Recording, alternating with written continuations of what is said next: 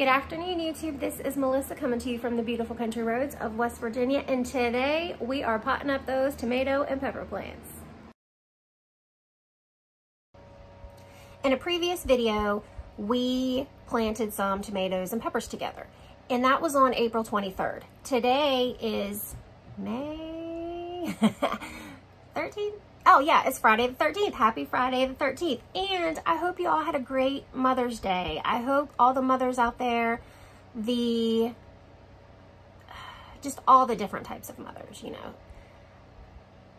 There are so many. Stepmothers, mothers who've lost children, grandmothers, people who want to be mothers, men who want to have kids, you know, all of you. I hope you had a great day. I hope somebody appreciated you. I hope somebody did something nice for you. I hope somebody gave you a kind word, and I hope in some way you felt appreciated and loved and valued. And today is Friday the 13th. Wait a second. Yeah, my bad. Hold on. Yes, today is Friday the 13th, and we planted these seeds in soil on April 23rd. It's been about 20 days, and this is what we have. There they are, little babies. Those are tomatoes. That's basil. We have more tomatoes, peppers. Here was a fail. The peppers I wanted the most of, the Hungarian hot wax. I had two germinate. Well, I did go ahead and buy 4 Hungarian hot wax pepper plants. I may get a few more. Those are a variety that we like to can a good bit. Here are more. The red hot cherries germinated beautifully. A lot of pepper plants, you know, they take a little time. Some pepper plants aren't very large. Sweet pepper plants seem to be bigger.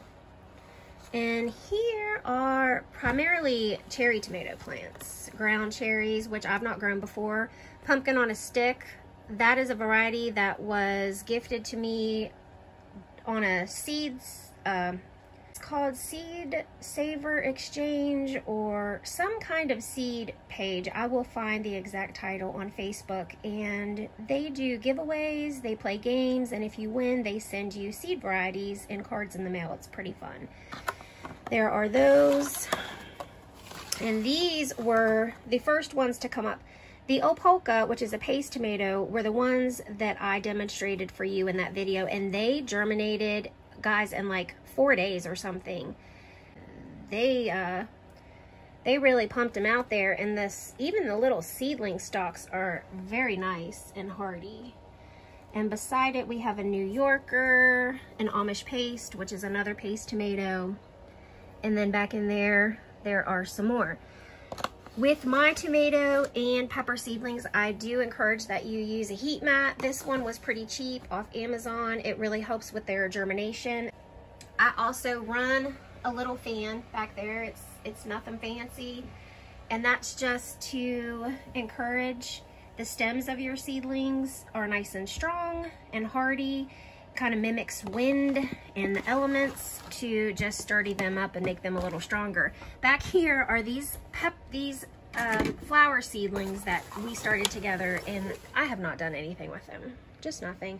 There's little coleus. They're trying so hard to live their best life, and they just can't because they don't have any room. These peat pellets, especially these big ones, they dry out so quickly.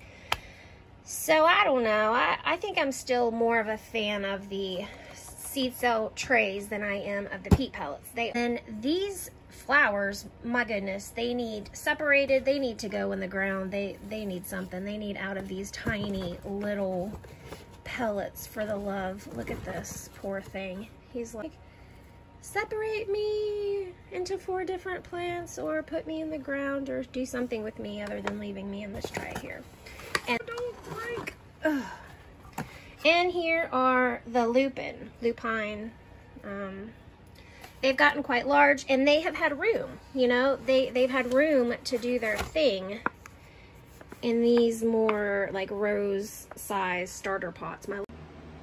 Look at all this lovely goodness behind me. Oh, wow. Loony Goony, what's up, homie? Yeah. I have already prepared all of my cups. I'm choosing this time to use just clear plastic cups. I bought 2 packs of 16 for $2 and used a knife to poke a drainage hole in the bottom and just used a pencil to wallow it out a little bit more and filled the cups up with dirt.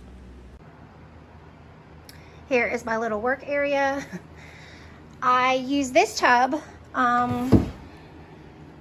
to prepare my potting soil. I used just bag potting mix. I added mosquito bits, which I love to add because it helps fight fungus gnats. I used some Vermistera worm castings, and I keep using little bits of this peat moss. I have that huge brick out in the garden, so I added peat moss from it.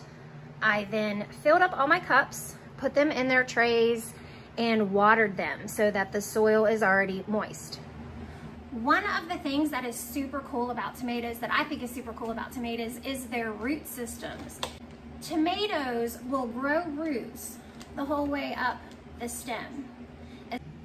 All of those tiny little white fibers that you see down there along the stem are roots waiting to grow. When they get in contact with the soil, those will be a much longer, much larger, stronger root system. So when you have your tomato seedlings, you want to pot them up into their larger containers all the way up. You want to bury that whole stem in the dirt so that the root system is that much bigger and that much stronger, and you will have a much larger, healthier plant. To start out, all I'm going to do is simply go through and kind of make a hole with my finger in the cups.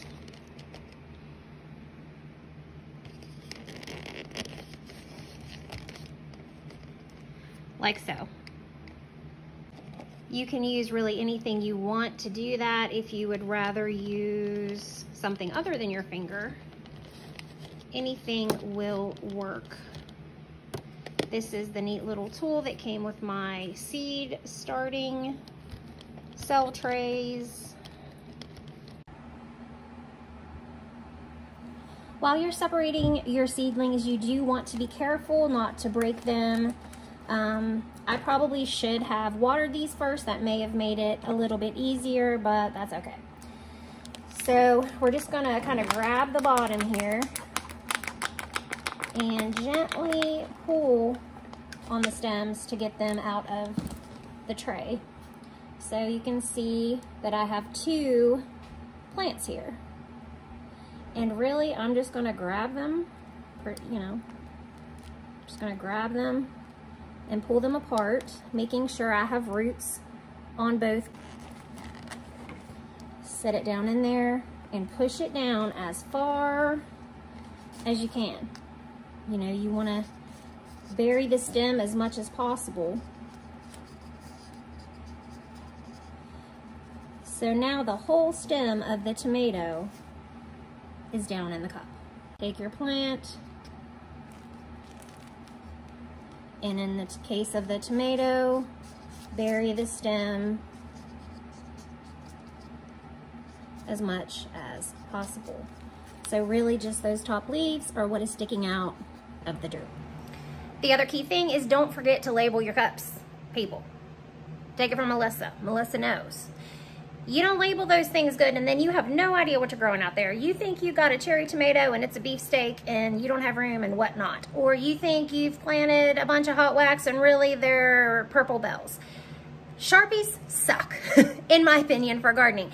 I am going to label all of these cups with a Sharpie because that's all I have. If I were to keep these cups outside in the elements, in the rain, in the sun, the Sharpie would fade. It would go away. The best thing you can do is buy yourself a garden marker, the black garden marker, something about the UV rays, the ink they use, I don't know, but they're fantastic and they don't fade, they do stay, and you can see what you got going on out there. This is a great example of what I've been telling you about seed starting and how big the process can get.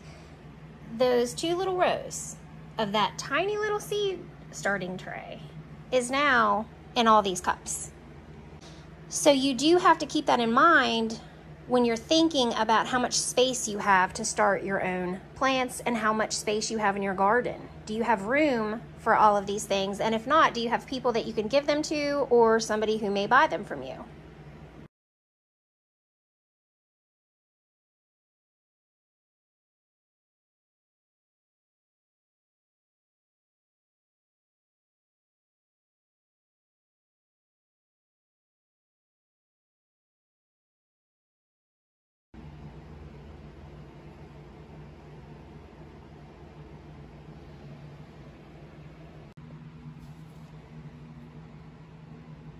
Garden family, we have this whole tray of tomatoes potted up into bigger cups, and again buried most of them right up to their leaves.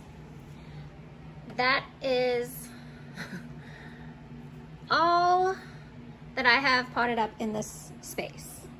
So as you can see, I'm not lying, you gotta have some room. Now I'm just gonna water them in with a little bit of fertilizer. This is Fox Farm Liquid Bloom. On the back it says that general feeding, heavy feeding, supplemental foliar feeding, or seedling and transplants, 1 tablespoon per gallon. So I'm just going to put a little dollop will do ya. Why is my husband coming home from work? What is up with that? He is not supposed to be here. I'm gonna stir it up.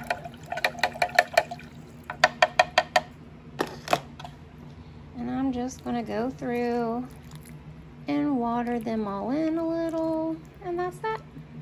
I'll go through and finish up all the rest of the plants, and we'll see how much space they all take up.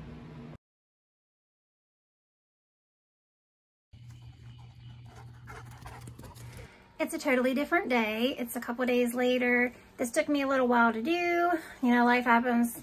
Got to homeschool the kid, got to go to work, got to do the responsible things. But I wanted to just check back in and show you all the space that's taken up now. And it's a pretty hot mess. It's not my best looking setup. It's funny how you always put your worst stuff out there for the public. Here it is. The top of the table is fully covered. I did go ahead and start some more things. Pink dianthus and a coneflower mix with black-eyed Susans and those tall Shasta daisies. Those are all seeds I saved, so we'll see if anything happens. And I started sunflowers and a few herbs and things as well, because sunflowers, the birds eat them before they have a chance to sprout. And the little yellow marigolds, I just want to have better control over where I place them. So there's all the tomatoes. Already have grown. It's funny how you give them more space and they just take off. And then down here below the table, I just utilized underneath, sorry, it's kind of hard to show you, and just put them on the floor and put the lights, you know, under the table. So there she is. I went from 4 trays this size to 4 trays that size. So there you have it. Me with the filter, because I am not secure enough to be on Facebook with absolutely no makeup. Anyway, there's the tomatoes and peppers. 3 eggplants, sunflowers, marigolds, and herbs for the 2022 garden. I hope y'all are having a great day. If you're not, give it a day, 2, 3. Usually, eventually, every little thing will be okay.